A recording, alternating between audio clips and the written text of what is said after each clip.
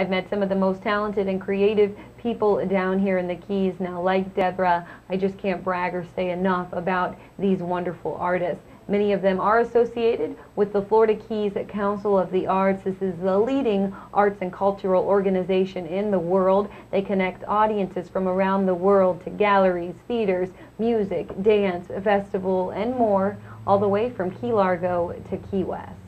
Liz, thank you for being back on the show this morning. It's my pleasure. Well, it's great having you here. Always great hearing about the Council of the Arts. What do you have going on right now? Well, in addition to our regular programming, as you just mentioned, connecting audiences with our calendar and our brochures, we are right now reaching out to an audience that we touched last Veterans Day. It comes up in November, so we are looking for veterans and all of our currently serving military personnel in Monroe County, which is obviously pretty plentiful, to bring artwork to be curated into a show, which is part of our Art in Public Buildings program. Okay. So we're going to have a big exhibit called A Salute to the Arts 2, because it's our second year, in the beautiful Gatto building on Symington Street. Oh, this sounds like this is going to be a good event then. I think it will be, and we'll have an opening reception right during that Veterans Day weekend. And the application is super simple. It's one page, just name and address and rank and maybe the years that they've served in the military. And I have 2 terrific board members that will help me curate the show. Wonderful. And we'll be putting up your website here in just a few minutes. Good, so our thank viewers you. know. And where the they can find application's more right there, information. right Okay. on the home page, yes. Wonderful. Keys Arts. And now, Liz, we're going to be showing a video right now to our viewers. Tell us about this video that we're going to be seeing.